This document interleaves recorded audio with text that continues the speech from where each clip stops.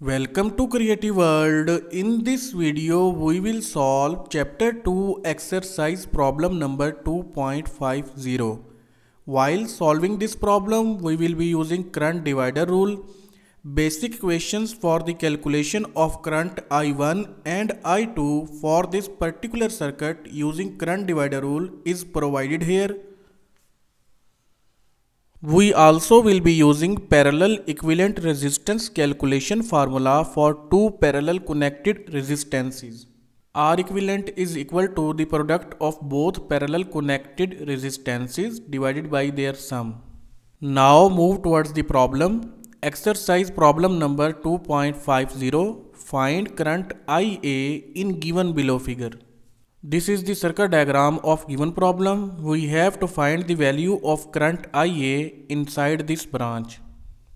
This problem can be solved using different techniques, but we will adopt current divider rule to solve this problem because it is the easiest technique to apply on this problem. We know that in order to apply current divider rule, we should have only two parallel connected resistances across a current source. But in this circuit there are four number of parallel connected resistances and we are not interested to calculate their current. Our main point of concerning is this branch, so we will try to simplify this network by taking the equivalent resistance of these parallel connected resistances. For that purpose, we will use equivalent resistance calculation formula of two parallel connected resistances. We will start from left side of circuit. First, we will try to find the equivalent resistance of 4 kilo ohm and 1 kilo ohm resistance. In this case, I am assuming 4 kilo ohm is R1 and 1 kilo ohm is R2. Place the values of R1 and R2 inside this equation to calculate their equivalent resistance that will be equal to the product of both resistances divided by their sum. Product of 4 and 1 will become 4 and sum of 4 and 1 will become 5k. Now divide 4k by 5k, the answer will be 0.8k. Now we can replace these two parallel connected resistances with a single equivalent resistance that have the value of 0.8k. Now inside this circuit there are total 3 number of resistances that are connected in parallel connection. We will try to further simplify this network. We will try to find the equivalent resistance of this 0.8 kilo ohm and 2 kilo ohm resistance.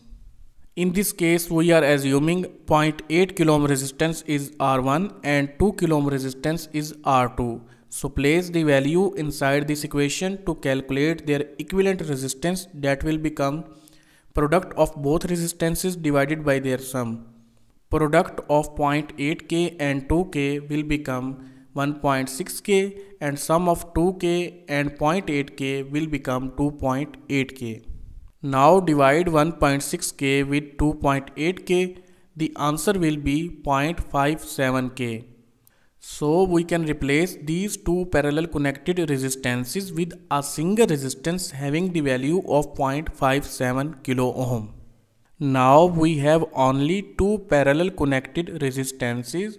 We will try to find out the accumulative current of these two current sources so that we can apply current divider rule on this network.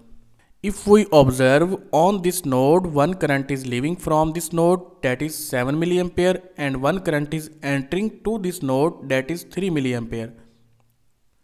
So the resultant current of both current sources will become 4 mA and it will be leaving from this node.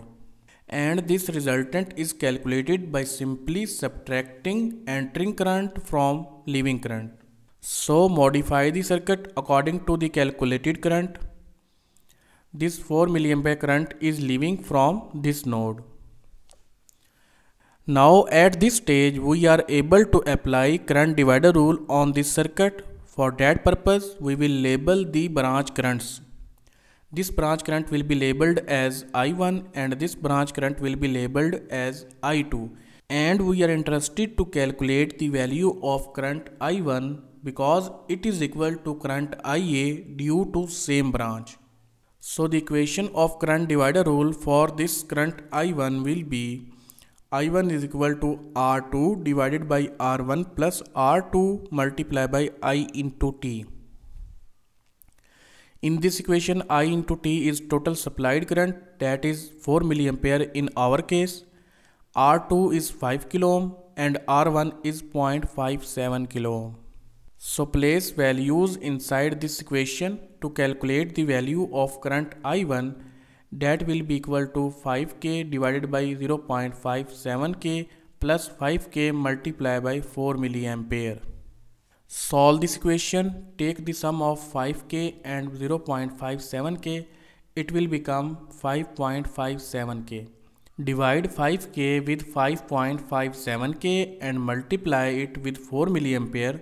The value of current I1 will become 3.59 milliampere. And this current I1 is equal to IA. So the value of current IA inside this network is 3.59 milliampere. So this was exercise problem number 2.50. Thank you. See you again in next video.